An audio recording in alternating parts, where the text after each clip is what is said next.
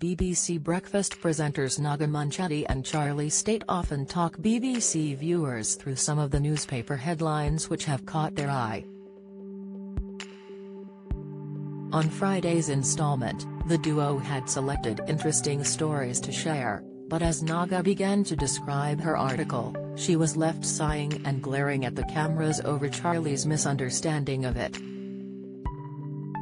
Naga and Charlie present the BBC morning show on Thursdays and Fridays, but the former was absent during this Thursday's show, with Nina Warhurst stepping in instead. However, she was back on Friday and she and Charlie were able to resume their usual jokey interactions. Showing a clear picture of a calf with a big smiley face on its body, Naga remarked, "A calf with a smiley face. Bringing just some joy this morning." "A smiley face?" Charlie asked, looking confused before Naga pointed at the unique marking and stated, "There. Oh, you know what, I was looking at his head." Charlie commented, "Which is normally where the face is." Naga paused and glared at the cameras in silence over Charlie's misunderstanding. She raised her eyebrows in frustration before continuing sarcastically, "So, this is a calf that was born in West Gippsland in Australia, with the smiley face there, right? And it's a nice story that in a way, it's now because of the markings, it's now being spared the abattoirs, and it's called Happy because of the smiley face on the side of its body. So it can look forward to a future being kept as a pet instead, with the smiley face on the side of its body." The pair had also shared a laugh over Charlie's chosen story. As he introduced it, he stated, "This is a story about jockeys, who we traditionally think of as being short. This is Jack Andrews who's competing and he is 6'4". Amongst the jockey community, it's very big. He says himself he towers over most of his fellow jockeys. There's no height limit for jockeys, it's all in relation to their weight. So you know, in theory you can be that high and it's not an issue, don't miss."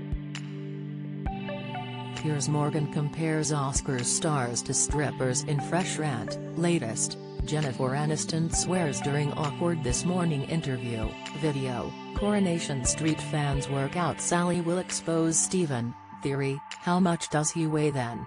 Naga questioned, to which Charlie answered, "Well, he says he weighs 10 stone 4 pounds. At 6'4". Naga gasped before Charlie continued, "At 6'4". Because weight is the big issue in relation to horse riding. But he states a couple of things, which is kind of thing that if I said, I would seem really stupid. He said, if you're short, you're sometimes perched on top of the back of the horse and they can get the better of you, whereas if you're a big lad, you can manhandle the horse, and he says it's literally because he can get his legs further around the horse. So he's saying he can get his legs, because they're longer, further around the horse, which is a statement of glaringly obvious, it's what the man says, Jack Andrews at 6'4". Naga appeared very puzzled by the story and commented, "I'm not sure that it would be completely comfortable wrapping your legs around the girth of a horse, whilst, you know, it's galloping at who knows what miles an hour? Because you are supposed to be when you gallop, you're supposed to be on top of those because you can't exactly sit and bump on the horse." I think what he'll do probably is take the testimony of Jack Andrews' jockey over your expertise in the area, that's all I'm saying, Charlie hit back. I think probably he knows what he's talking about. Given Hess riding horses at Cheltenham, he does say if anything, has gotten a bit of an advantage. This is his words, if you're in any doubt, He says, "If anything, I have a bit of an advantage in that I can wrap my legs around horses better." "You've said this already." Naga cut in before her co-star explained, "I'm just making sure we understand that that is what Jack Andrews says." BBC Breakfast airs weekdays from 6 a.m. on BBC One.